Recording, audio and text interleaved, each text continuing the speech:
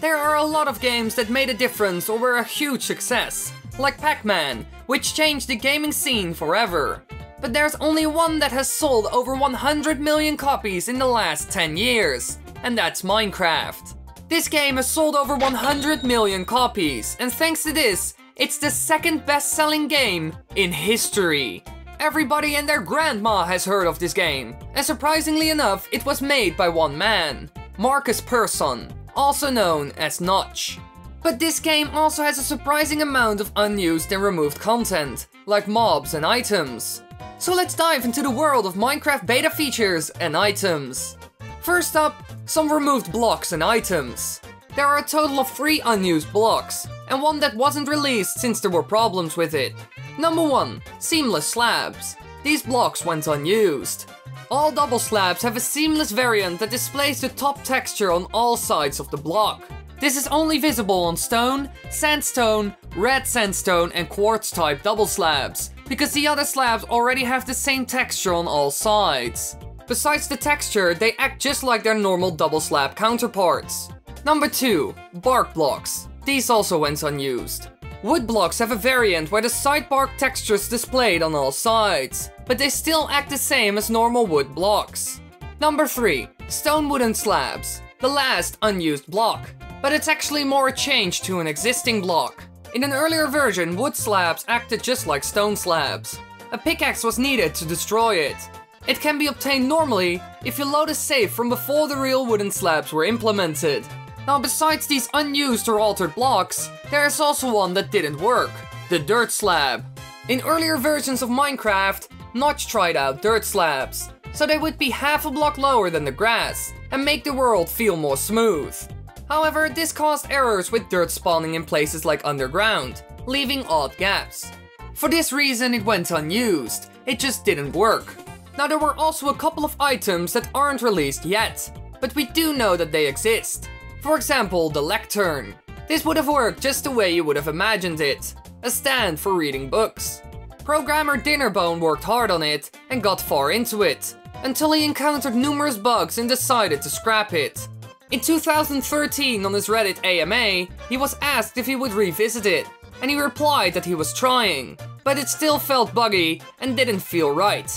Another item by Dinnerbone that isn't released yet is dyed planks.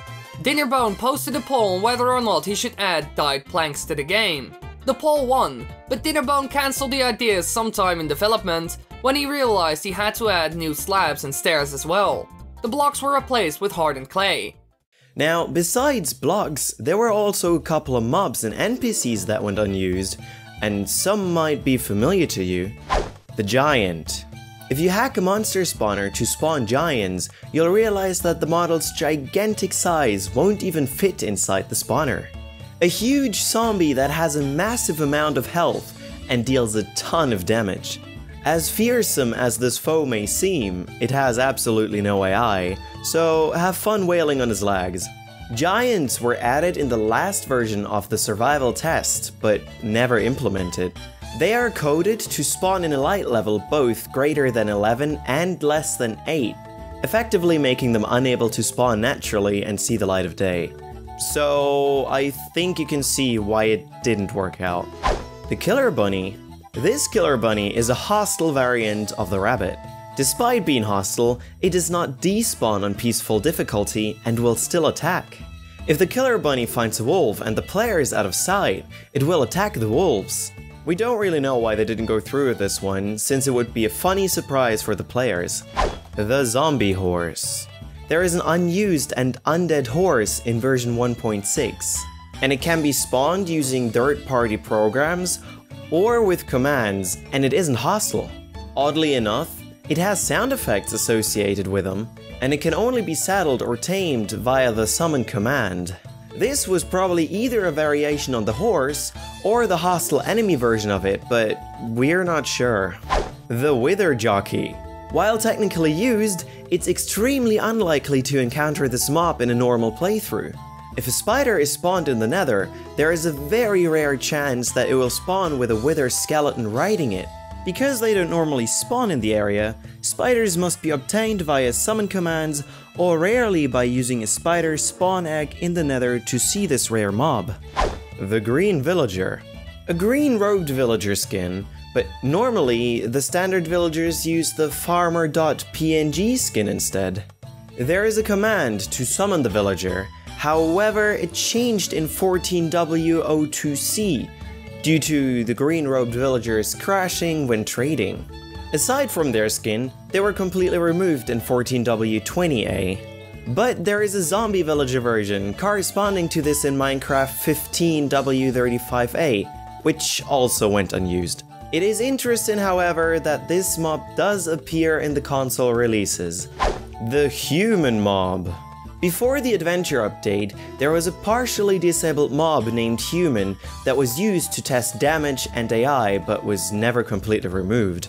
It ran slightly faster than the zombie and was slightly taller than the player. It uses the default player's character skin, but has its own file. Now, there is also a very interesting feature that was removed and replaced by something else. Notch was planning to add a sky dimension for the beta 1.8 update, in which you had a chance of going to when you fell asleep. This feature was never implemented, but in beta 1.6 and 1.7 there is data in the code for this dimension. With the use of mods, it is possible to access this dimension, and in 1.0 it was replaced with The End. Now, it's unknown why they replaced it with The End, since you could also fight the End Dragon in the sky, because it's a dragon.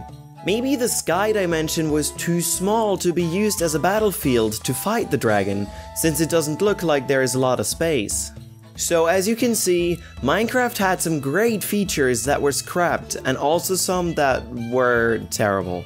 But still, the game was a huge success and left its mark in the video game history forever.